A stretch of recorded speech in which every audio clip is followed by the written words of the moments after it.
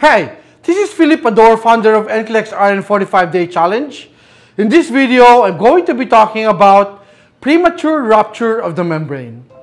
Amniotic fluid starts to be continuously produced at approximately 16 weeks of gestation. Remember that it's primarily dependent on fetal urine productions. Amniotic fluid allows for fetal movement and breathing, which are important for the fetal skeletals, lung, and chest development. Decreased or absent amniotic fluid can lead compressions of the cord and decreased placental blood flow. Fetal membranes lead to a loss of these protective effects in the developments of the world's amniotic fluid. The objectives of this video are to list the history of physical findings and diagnostic methods to confirm rupture of the membranes, identify risk factors for premature rupture of the membranes, describe the risk and benefits of expectant management versus immediate delivery based on the gestational age, and finally, describe the methods to monitor maternal and fetal status during expectant management. PROM is premature rupture of the membranes before the onset of the labor. PPROM is a preterm premature rupture of the membranes occurring before 37 weeks estimated gestational age. This is a leading cause of neonatal morbidity and mortality and is associated with 30% of preterm deliveries. The consequence of the PPROM depends on the gestational age, the time of occurrence, persistent oligohydramnios at less than 22 weeks estimated gestational, incomplete fetal development, and development of pulmonary hypoplasia. Infants born with pulmonary hypoplasia cannot be adequately ventilated. When PPROM occurs between 24 and 26 weeks, there is likely to be survival. However, there will be possible substantial morbidities from extreme prematurity. What are the risk factors of the PROM? Anything that weakens the strength of the chorioamniotic membranes. Here is the uterus, here is the cervix, and this is the chorioamniotic fluid. And the ascending infections from the vagina will weaken the membrane, so sexually transmitted infections and other lower genital tract infections such as bacterial vaginosis play a role as risk factors. This can be a reason why a short cervix is also a risk factor for PROM. The risk factors for PROM is also doubled for women who smoke. Other risk factors include history of prior PROM, polyhydramnios, and multiple gestations will basically descend to the chorioamniotic membranes. Other risk factors are similar to the risk factors for preterm delivery, including a prior preterm delivery, bleeding, pregnancy, low socioeconomic status, and low body mass index.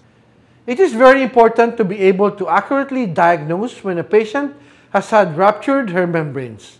Patients may describe an obvious gush of fluid, or they may be described as steady leakage of small amounts of fluids. It can be confusing, for during pregnancy, there are many things that can mimic the amniotic fluid.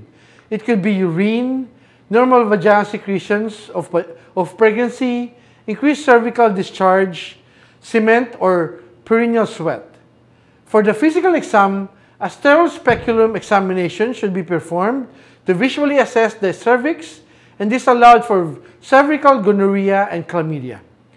A Group B step culture should be obtained as well. An ultrasound should be performed to assess the fetal positions as well as to assess the amount of the amniotic fluid. Remember to minimize digital cervical examinations to decrease the risk of infection. For diagnostic, testing nitrazine paper is used for amniotic fluid as alkaline with pH greater than 7.1 and vaginal secretions of pH between 4.5 to 6. So amniotic fluid will appear blue on nitrazine fluid paper. Burning refers to the pattern of authorizations when amniotic fluid is placed on a slide and is allowed to dry. And finally, pooling refers to the filling of the speculum with amniotic fluid. Once we have confirmed that the rupture of the membranes has occurred, that we need to move on to the management.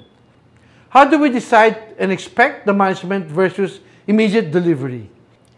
The patient's gestation, age, presence of clinical infections, placental abruptions, labor, and fetal status all have to be taken into account. If the patient is termed greater than 37 weeks, approximately 90% of patients will go into spontaneous labor within 24 hours. Labor should be induced either at the time of the presentations or the patients can be expectantly managed. Induction of labor reduces the time of delivery and the rates of chorioamnionitis and the endometritis and admission to the neonatal intensive care unit. If the patient does not go into spontaneous labor on her own, then labor induction should be performed with oxytocin. For patients who are preterm or less than 37 weeks, the risk of uterine infections versus the risk of prematurity need to be weighed carefully. For late preterm patients from 34 to 36 weeks and 6 days estimated gestational age, management is the same as term. For the risk of infections outweigh the risk of prematurity, an introduction of the labor started to these patients once rupture of the membranes is confirmed. If the fetus is reached in the cesarean sections, will have to be performed. Between 24 weeks and 33 and 6 days, the risk of fetal lung maturity from prematurity is very high. Thus, it is important to administer corticosteroids which enhance the fetal pulmonary maturity. Antibiotics are administered to increase the latency period, which is the time between the rupture of the membranes and spontaneous labor. Antibiotics are administered because they have been shown to increase the amount of time before the spontaneous labor. The antibiotics are not to treat the infections. If there is an infection present, diagnosed by either tenderness, fevers, or increased white blood cells, the delivery needs to be initiated.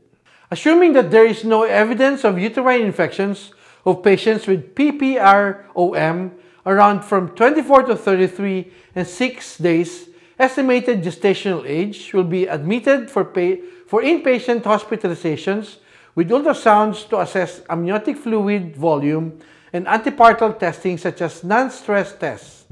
Delivery will be induced between 32 and 34 weeks.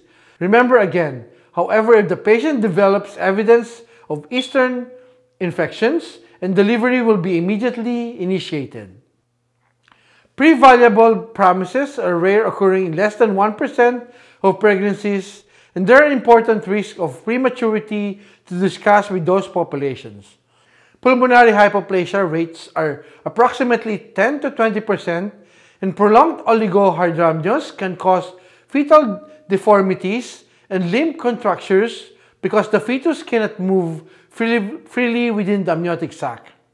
Neonatal death and morbidity rates decrease with a longer latency period and advancing gestational age. There are also significant maternal complications that occur within prolonged ruptures of the membranes with increased risk of systemic infections. Management for patients with viable PPROM involves patients' counseling and expected management or inductions of labor. Antibiotics and corticosteroids are not recommended before viability.